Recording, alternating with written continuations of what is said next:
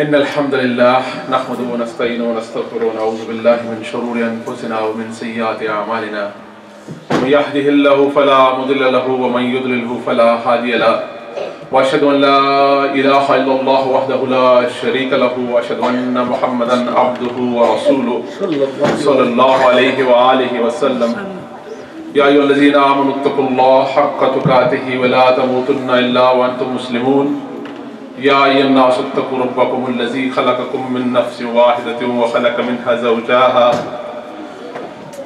منها زوجها وبث منهما رجالا كثيرا ونساء واتقوا الله الذي تساءلون به والأرحام إن الله كان عليكم رقيبا يا أيها الذين آمنوا اتقوا الله وقولوا قولا سديدا يصلح لكم أعمالكم ويغفر لكم ذنوبكم ومن يطيع الله ورسوله فقد فاز فوزا عظيما أما بعد قال الله تعالى في الكتاب المجيد فرقان الحميد أعوذ بالله من الشيطان الرجيم بسم الله الرحمن الرحيم لقد كان لكم في رسول الله أسوة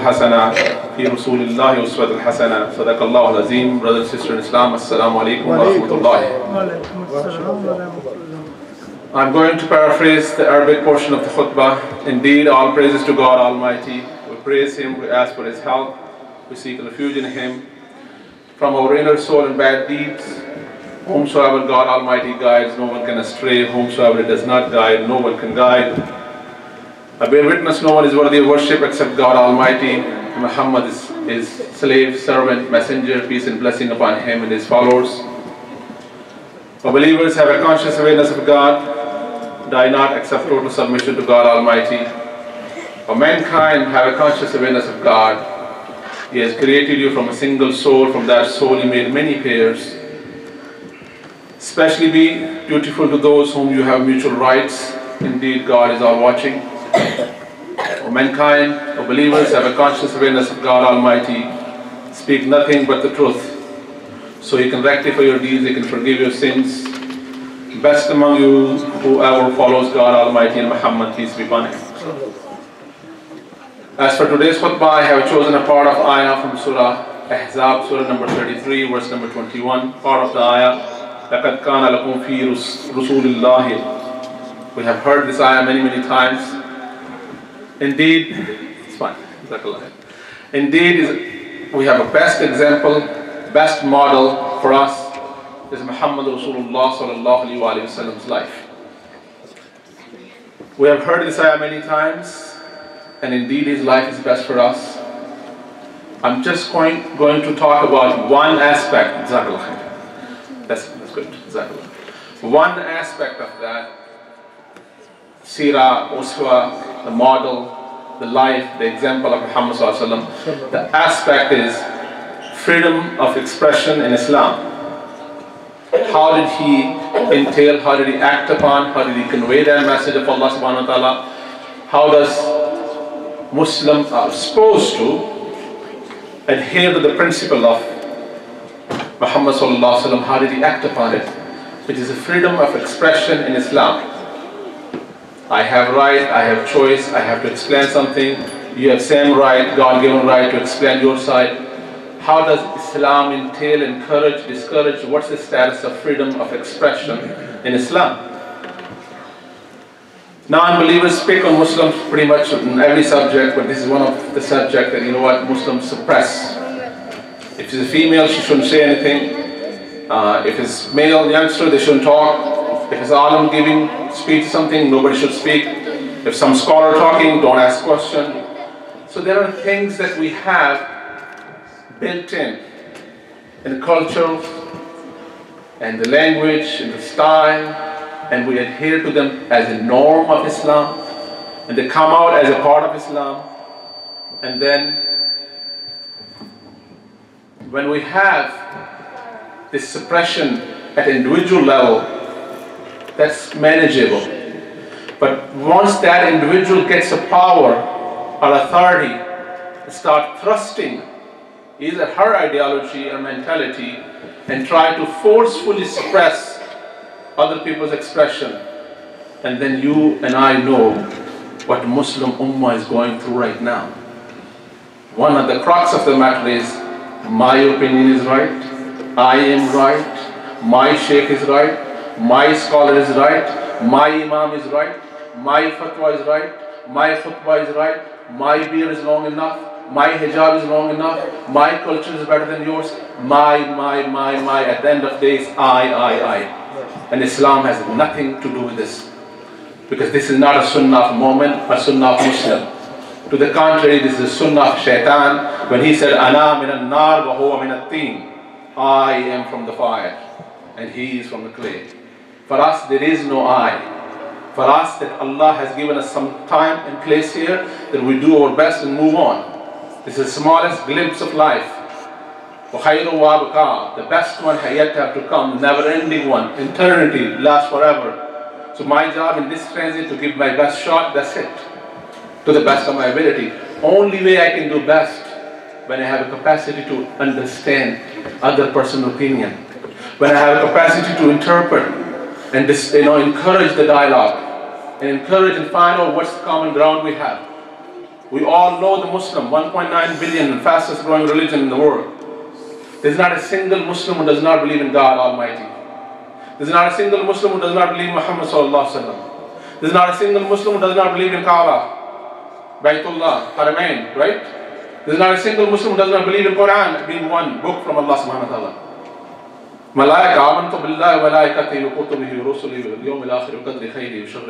Everybody believes in this imaniyat, the beliefs. Then what is the problem? Why are we still fighting? We're 57 plus Muslim countries and we're still fighting. As you and I sitting here, we're blessed to sit here and we talk. As while we're talking for the past 5 minutes, 10 minutes, somewhere a Muslim already died at the hand of Muslim. The both sides saying, Allahu Akbar, Takbir. What are we doing? With one Allah, one Muhammad Rasulullah, one Kaaba, one Quran, one Imam. What is the issue? Issue is that my opinion is better than yours. My shade is better than yours. And we have titles. May Allah bless all the scholars, those who passed away. May Allah grant them Jannatul Firdaus, Ameen, Summa Ameen. Those who are alive, may Allah guide them on the right path. Those who are coming after us, may Allah make it Sadaqah Jariyah, Ameen, Summa Ameen.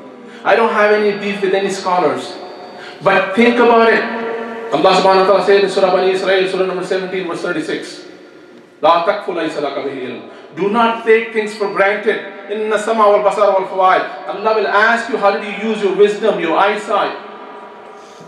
How did you use it? Your aql, faham. Allah will ask you for that. How did you use it? We have titles in Muslim countries. Al-Shaykh al-Shaykh, Al-Shaykh al-Islam, Al-Hujjatullah. My question to you and myself is, when Quran challenges us to use your aql, let me ask you this question. Who is the Shaykh al-Shaykh and Shaykh al-Shuyukh? Muhammad Rasulullah sallallahu alayhi wa sallam. For whom the Quran says, Surah Nisa, when you think Rasulullah faqad ata Allah. قُلْ إِن كُنْتُمْ تُحِبُّونَ اللَّهَ فَاتَّبِعُونِي يُحْبِبْكُمُ اللَّهُ. Surah Al-Imran, Surah Ejaz, لَقَدْ كَانَ لَكُمْ فِي رَسُولِ اللَّهِ أُسْوَةٌ حَسَنَةٌ. He's the best example. Let me ask you a single example. Forget the authentic hadith, forget the mawzu hadith, forget the zaif hadith, shaz hadith, forget everything. Give me a history from a non-believer, a non-Muslim, an atheist, agnostic, that Muhammad sallallahu alaihi wasallam ever used the word Al-Shaykh al-Islam. So who are we? Where are we? Why is this title being created? Why? What is the purpose? Brothers and sisters, this is something that we have to come into grip. If somebody says something about deen, first question, brother and sister, humbly, where is it in the Quran? We have a Quran. This is the only mu'jiza of any Nabi, any Rasul still alive and active with us in the many people's heart, which is Quran from Muhammad Rasulullah sallallahu alaihi wasallam. Brother or sister, where is it in the Quran? What is the context? It's in Hadith. Where is it in the Hadith? If it's not there, then you can say 10 times you want to. You can publish a book you need to. You defend your thesis if you need to. You stand up, do whatever you need to. But don't say this is deen. Don't say this is Islam. Islam is only what comes from Muhammad Rasulullah sallallahu alaihi wasallam through Allah subhanahu wa ta'ala. Other than that is your opinion, alhamdulillah. Your opinion as good as you interpret it, as you perceive it. My opinion is as good as I perceive it. One day we're both going to answer in front of Allah subhanahu wa ta'ala what is our opinion. But when it comes to crux of Islam, your and my responsibility. Brother, is this in the Quran? No. Is this in Muhammad Rasulullah? No. So why are we doing it? Why this is good. So you know what's good. Muhammad Rasulullah sallallahu alaihi wasallam didn't know what's good. And is this asked to follow you or follow Muhammad Rasulullah sallallahu alaihi wasallam? Is his uswa is better or yours? This is the thing that we need to start filtering. This is the stuff that we need to start filtering. Somebody say, brother, is this in the deen? Yes. If it's not deen, yes. We have scientists, we have attorney, we have engineer, we have a doctor. We have all of the knowledge. Yes, many of us, alhamdulillah, blessed with that knowledge. But that knowledge has nothing to do with the deen. The moment I say this is deen, where is it in the Quran? Where is the life of Muhammad? If it's not there, brother, this is not deen, it's your own opinion, sure. And Muhammad sallallahu alaihi wasallam did encourage that. Remember the incident in Medina about the tamar, about the dates? Antum alam bi tamr dunya. You know better what's the matter of dunya. Hey, sure, it's your dunya. Give your thesis, defend it. But when it comes to deen, don't muddy it. The deen is pure and pristine. And it's been there from Adam alayhi salam to Muhammad Rasulullah sallallahu alaihi wasallam. Nothing new needed. When the Quran says, Al-yawma akmaltu lakum deenukum, it is complete. So please stop bringing new things in there. So we have a lot more in common when it comes to Iman, when it comes to Quran, when it comes to Kaaba, when it comes to Muhammad. Why can't we be common? Because when we come to this interpretation, we suppress the opinion. You don't need to say anything. I'm valid. What I say, no. Listen. Encourage the dialogue. Talk about it. Definitely. But that's how we filter the moment we have one criteria, which is what Quran. Let's talk about your opinion, brother. Let's talk about your opinion, sister. Is it in the Quran? Maybe you interpret differently. A lot of scholars interpret differently. Fine, it's your opinion, alhamdulillah. Tafaddal, you lead salah. Brother, I have heard people saying that if you pray salah, forget the herd. In 2009, Allah blessed me, I went for Hajj with my parents. And we had a cousin who came from England, UK, for Hajj. So we asked him, said, where's your muallim, the person who brought you here? Can we meet him? He said, it does not come in the Kaaba. It does not come in the Haram. So why? He prays his salat in the masjid, in this hotel. And he said he cannot pray salat behind the Wahhabi in Kaaba. A'udhu billah. This is in 2009, a person who brought the Hujjaj, who brought the pilgrim from UK, England to Medina, and he's telling people, go do the Hajj and sits in a hotel. My salat is batal in a haram. A'udhu billah. This is the deen that we have. This is the interpretation we have. Some scholar, some sheikh somewhere said this. My question is that when Muhammad Rasulullah sallallahu alaihi wasallam directly told in Surah Tawbah, oh Muhammad, do not stand up for the munafiqeen, when he led the salat of munafiq, Ra'isul Munafiq, right?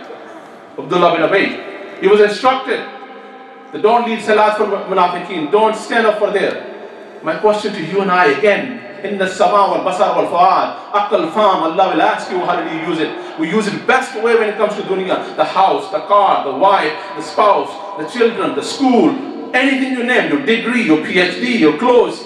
When it comes to deen, yeah, he knows better, he got a longer beard than me. Yeah, his makhraj is good, his Arabic is good. Really? Use this. My question to you is that, give me a single example again. Forget the hadith, because you'll never find in the hadith. Forget the mawzu hadith. The things that are made up, forget those. Give me a reference from the history. History has written a lot, left and right, wrong and right, you know that. Give me an example from the history that Muhammad Rasulullah sallallahu alaihi wasallam stood up and said, you know what, after this person, I'm not going to lead his salat al-janazah because he's munafiq, he's a hypocrite. Did he ever? So whose life we following? Who do we follow? This is Muhammad Rasulullah sallallahu alaihi wasallam, and you know and I know there are 300 munafiqeen that walked away right in front of Muhammad Rasulullah sallallahu alaihi wasallam, and we know if 10 people walk away, we will know who walked away from here. Despite of that, Muhammad Rasulullah sallallahu alaihi wasallam never ever refused for janazah. Inclusiveness, dialogue, discussion. The outside forces, Islamophobia, the hatred, all of the stuff is going to force us one way or other to stand up for our religion, to stand up for our values, to stand up what we believe in. But only way we can stand up when our house is in order. Freedom of expression, you say what you want, I will listen. And the binding authority, the final conclusion is the Quran. That's where we're going to come back to. If it's not in Quran, if it's not in the Hadith, not life of Muhammad sallallahu alaihi wasallam, guess what? It's your interpretation. May Allah bless you. May Allah bless all Muslims. Ameen, summa ameen. Move on. Let me give you an example from Muhammad Rasulullah sallallahu alaihi wasallam. Muhammad Rasulullah sallallahu alaihi wasallam married Khadija radiallahu ta'ala anha. Khadija's uncle, Hakim bin Hizam radiallahu ta'ala anhu, he was in Medina in Kaaba, because again the Kaaba was, at that time the worship was done, idols and other things were there, people used to worship. A lady came and brought her 10-year-old child, and she in the gathering somehow she misplaced, she lost her child. And she went back, she couldn't find the child, she went back to her family and she said, I lost the child. The child was bought eventually and ended up with Hakim bin Hizam, who is uncle of Khadija radiallahu ta'ala anha. And when Khadija radiallahu ta'ala anha married Muhammad sallallahu alaihi wasallam, the child was given a gift to Khadija. The child ended up in Muhammad sallallahu alaihi wasallam's house. Meantime, the family tried to start looking and locating. Remember that slavery was at peak at that time, that culture. So they start looking and trying to find out where the child goes. Somebody said the child is at the Muhammad sallallahu alaihi wasallam's house. So they said, well, this guy is a gentleman, he's honest. Yeah, he's honest. As-Sadiq al-Amin, right? How many of us have the basic quality, As-Sadiq al-Amin? Ask your colleague. Leave a camera in your office and then ask somebody to give an opinion the next morning. Look at it, what people think about you, what people say about you. Look at your schedule, when you show up, when you come back, and think about it. The very first quality, As-Sadiq al-Amin, before even Nubuwwah, before the revelation. But that's what we need to ponder and think about. But Muhammad Rasulullah, somebody said, no, he's Sadiq al-Amin, he's trustworthy, he will tell us what it is. You know what, whatever money he paid, we'll double it, let's go meet him. The father of the child, an uncle of that child, come to Muhammad sallallahu alaihi wasallam and said, Ya Rasulullah, we are not in the business of slavery, and our child was not up for slavery. It just got lost and ended up in your house. Whatever money you paid, we will double that money. We'll pay you whatever it is. We'll take the child back. Muhammad Rasulullah sallallahu alaihi wasallam said, I don't want any money, but I will ask the child. He's been here for long enough. But I will ask him, if he says he wants to go with you, he's free to go. But if he says, I don't want to go, I will not force him, because he's been living long enough with me, I don't want to hurt his feeling. Guess what? Child was called. He says, Zayd bin Haris, do you know who are these two people? He said, Ya Rasulullah, I do. Who are they? He's my father, he's my uncle. Oh son, they're here to take you home. You're free to go, son. Father says, Zayd, let's go. Zayd said, oh my dad, I'm not going home with you. Dad said, what? Yes, I'm not going with you. And then question is asked, why, oh son, what do you see in this old man that you don't see in your own father and your uncle? Old man is Muhammad Rasulullah sallallahu alaihi wasallam. The Zayd said, I cannot, wallahi billahi, I cannot tell you what I see in Muhammad Rasulullah sallallahu alaihi wasallam's life, but I'm not going with you, dad. I want to stay here, I love him more. Muhammad Rasulullah sallallahu alaihi wasallam went to Masjid and gave khutbah. He said, from today onward, you're going to call him Zayd bin Muhammad. He's a son of Muhammad. Then the ayah comes in Surah Ejaz, Surah number 33. Say, no, call the people with their own biological parents. So he reverted back to Zayd bin Harisa. That Zayd bin Harisa was the child. Stayed with Muhammad sallallahu alaihi wasallam. And Nabi sallallahu alaihi wasallam arranged his marriage with Nabi sallallahu alaihi wasallam's cousin, Zainab radiallahu ta'ala anha. The marriage took place. Things didn't work out.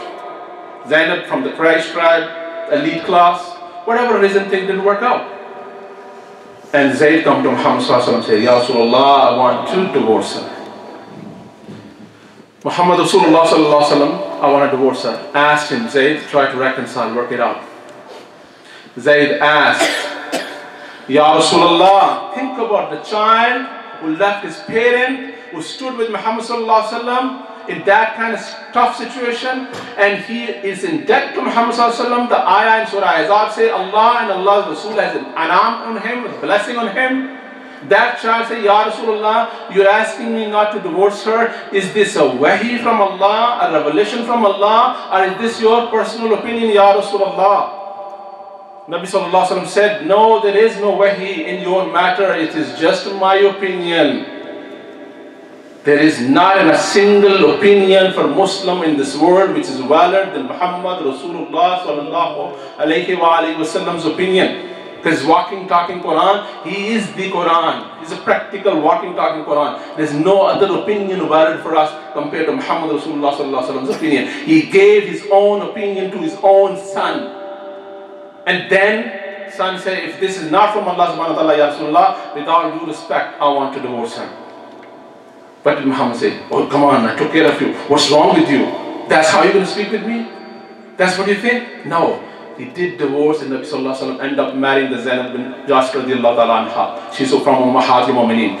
Why did that happen to Muhammad sallallahu alaihi wasallam? There are so many other reasons. Go read Surah Ejaz. There are other reasons as well. But one of the reasons is that example was set. The best example set by the best people at the best time in the best book in the Quran, documented till the day of judgment. It is in Surah Ejaz, Surah number 33, verse number 32, 36, 34. Read all of those. It's there. Allah has documented, said when it comes to opinion, listen, entertain the dialogue, and then you make the decision. How do we do that? When do I do that? None of us. No, I'm right. No, they're listening. No, I'm better. I'm Sheikh, mashallah. I know better. What is this? There's no I. Have you ever thought about it when you die? Nobody will say, the doctor so-and-so, the lawyer so-and-so, the engineer so-and-so, can you pass me the PhD guy? Can I bury him? No. Brother, can you pass me a body? Second body? A body. This is just a body. It's nothing.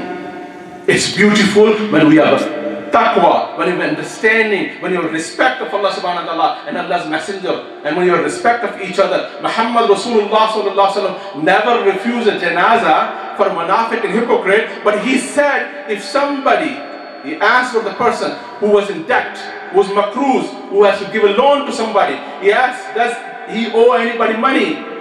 And Sahaba said, yes, Ya Rasulullah. And Nabi sallallahu alaihi wasallam said, if he is in debt, then I have to think about his janazah. Why? Because he owes somebody something. Munafiqs matters directly between Allah, but this makruz, the debtors matters between somebody else. I can't be part of this. You can lead salat, I won't lead salat. And Sahabi got up, Ya Rasulullah, I will pay his debt, but I don't want him to be not blessed with yours leading the Salatul Janazah. You lead Salatul Janazah, I will pay his debt. This is our deen. Respect each other and entertain dialogue. Talk to each other. Love each other for the sake of Allah subhanahu wa ta'ala. There is no scholar. Again, I have nothing against with any scholar. Allah bless them all. They have done research. They have spent their entire life. They have compiled book for us. Still we can read and we still can sit at one table. Imagine if we have to do research. May Allah bless them all. But we have a responsibility to entertain the dialogue. We're not doing it. Our job was out there having dialogue with atheists, agnostic, having interfaith dialogue. And interfaith dialogue. We're not out there. We have to worry about intrafaith first. Brother, can I pray behind him? Can I pray? No. Get out of there. You have a lot to do out there. Allah will ask you what you have done. Especially this is the best time. People come to us. They challenge us. They come on our face. They point at us. They pick on us. They chase us in the parking lot. They pick on Twitter, the Facebook. Any mechanism they use, they're coming after us. Alhamdulillah. I don't need to go there. Bring it on. Please, let's talk.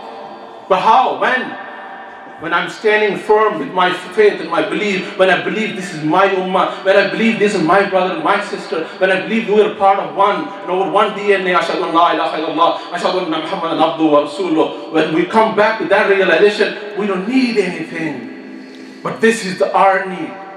Look at 57 Muslim countries. I don't want to name many of you and belong to those countries. What is the issue? Where's the Yahud? Where's Nasara? Where's atheist? Where's agnostic? Where's West? Killing who? A Muslim. Allahu Akbar, Allahu Akbar. Oh brother, it's conspiracy. Really? This was the deen, this was the faith of Muslim, never been used by somebody else. Why are we being used now? Because we don't have faith. We don't have trust. So may Allah subhanahu wa ta'ala give us wisdom and vision. I'm going to give you one more example. Aisha radiallahu ta'ala anha, his daughter, Barida radiallahu ta'ala anha, his slave girl, got married to Mughis. Same incident happened. Question was asked, Ya Rasulullah, is this wahi? Nabi sallallahu alayhi wa sallam says, not a wahi. They divorced. At the Battle of Badr, Nabi sallallahu alayhi wa sallam put his tent, the khayma, at one place, said, this is where we're going to use as a launch pad. This is the place we're going to attack the non-believers, the army. A Sahabi comes, Ya Rasulullah, are you sure that's what he wants? Yeah, what's wrong with it? Say, Ya Rasulullah, we're local people. We know where the terrain is. You know where the water is. We know where the back alley is. We know how to retreat. I don't think this is the right place. Is this a wahi or your opinion? Nabi sallallahu alayhi wa sallam said, it's my opinion. Say, Ya Rasulullah, then this is not the right place. Muhammad Rasulullah sallallahu alayhi wa sallam said, yes, Munzir bin Ahbab radiallahu ta'ala is right. Rip off this khayma, rip off this tent and put where he wants to put because he knows better local terrain and local mechanism. Let him lead. This is our deen, Muhammad sallallahu alaihi wasallam taught us. And this is what came from Muhammad sallallahu alaihi wasallam. And that's what the example was set. Umar radiallahu ta'ala said that he's going to set the dowry.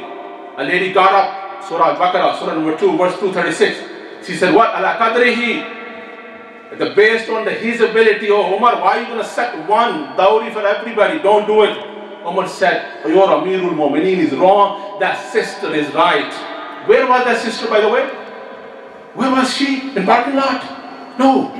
In cinema? No. Where was it? In Halqa? No. In the masjid. Talking to Amirul Mu'mineen directly. Say, oh, Amirul Mu'mineen, Quran says, based on his ability, how can you set one? He said, she is right, I'm wrong. She was in the masjid. 51% of our sisters don't get involved, board of directors, in the masjid and say, no, mashallah, brother, you stay at home. Really? The 51% of our population just depleted when it comes to decision making for our future. These are the children of our future. They don't make part of no decision, none whatsoever. That's may Allah subhanahu wa ta'ala give us wisdom, vision, strength, and we come back and we have freedom of expression to the point that Muhammad sallallahu alaihi wasallam set the example. The Umar bin Khattab set the example. We love each other for sake of Allah subhanahu wa ta'ala. Look beyond the facial expression. We look beyond the dialogue and discussion. We look beyond the dress code. We just love each other for sake of Allah subhanahu wa ta'ala. May Allah give us wisdom, vision, strength, that we come back to one DNA. Ashhadu an la ilaha illallah wa ashhadu anna Muhammadan abduhu wa rasuluhu sallallahu alayhi wa sallam. Inna Allah wa malaikatahu yusalluna ala nabi ya ayyuhallazina amanu sallu alayhi wa sallimu taslima.